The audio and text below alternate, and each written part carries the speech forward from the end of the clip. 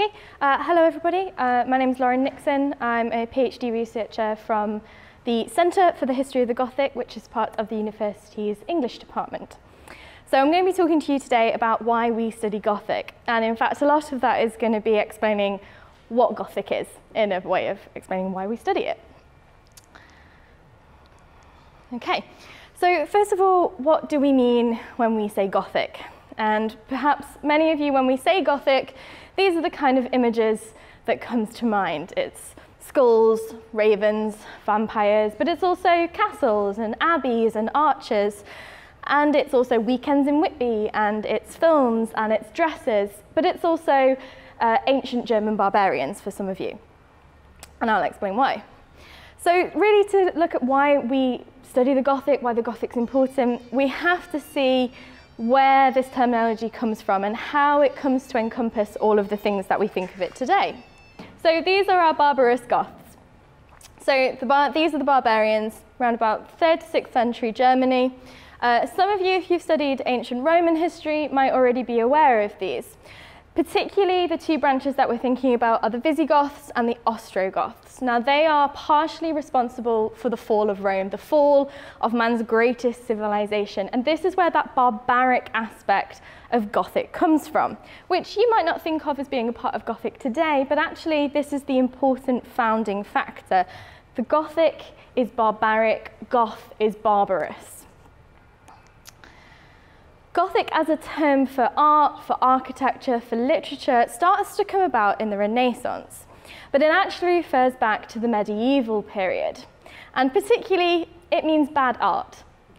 The Gothic is a form that, when the Renaissance comes about and into the 17th and early 18th century, when we start to get neoclassicism, is aesthetically displeasing, or it's frivolous. It uses the supernatural. There's too many giants and fairies. It's not the kind of thing that post-Enlightenment Britain wants to have in their art. So we use it to look back. We call it the Gothic Constitution, and it's this period. So we start to get things like gargoyles and abbeys being referred to as Gothic. And if you hear people talk about Gothic architecture, this is the kind of thing that we're talking about. So it means bad art, it means medieval, but it still means barbaric. Those two terms become interlinked. It's Gothic because it's barbaric because it's bad art. And this is where we start to get the death, the darkness, the skulls. This is the kind of thing that we perhaps think of, the imagery that comes to mind.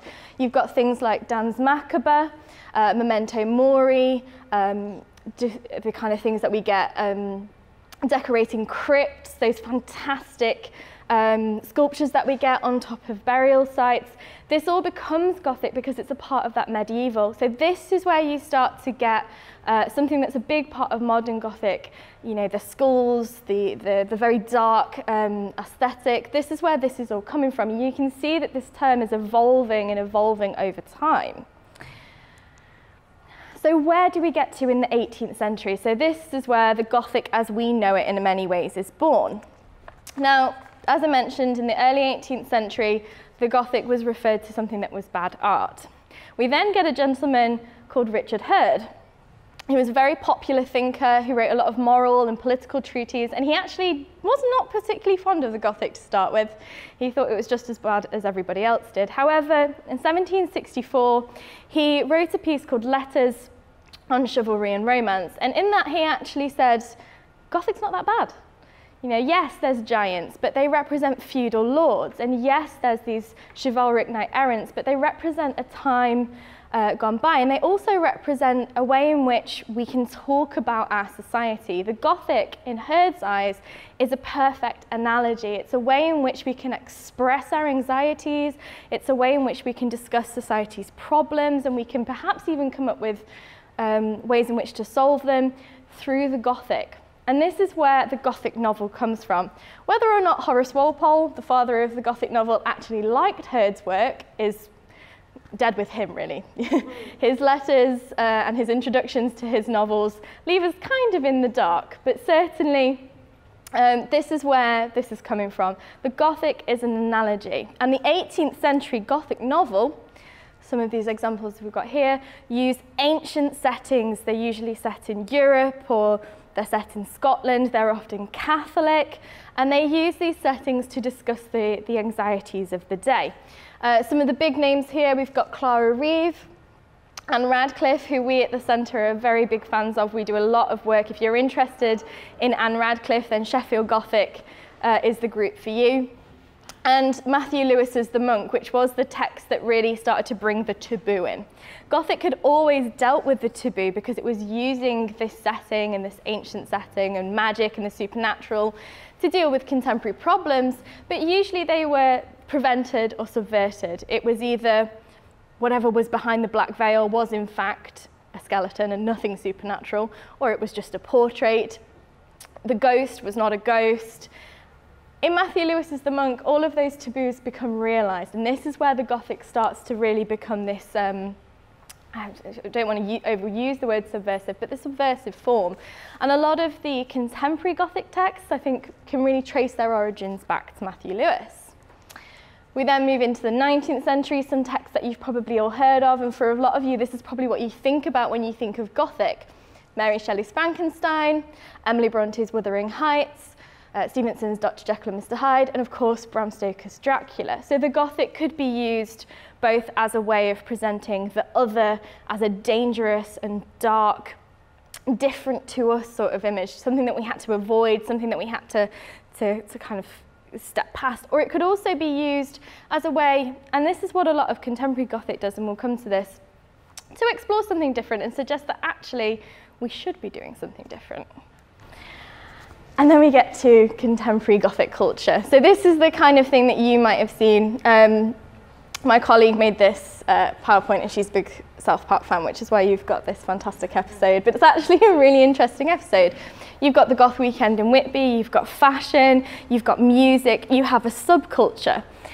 It's Gothic and it's not Gothic. These two things are interlinked but not mutually exclusive. So the Gothic is all things. We joke at Sheffield Gothic that everything is Gothic. We always ask the question, but is it Gothic? And the answer is always yes. And then we've got some contemporary texts here. You can see that there's a trend now in Gothic publishing for black and red.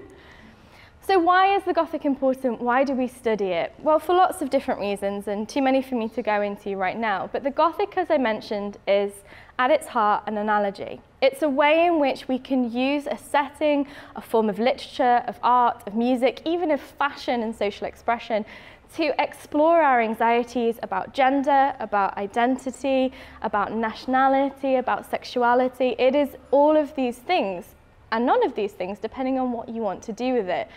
This is why the monster, the double, the vampire, the werewolf, whatever it is, there's a way in which we use it to express something about our contemporary setting. So from an academic standpoint, to look back through the Gothic is a very valuable practice. By looking back through the lens of the Gothic, by taking apart these writers and what their anxieties were, we can learn a lot about these different points in time, and we can also track a change. The Gothic evolves every 10, 20 years, sometimes every year, depending on what's happening. The Gothic shifts and changes. It is everything and nothing all at once. So by seeing how it changes, how it shifts, we can learn a lot about society.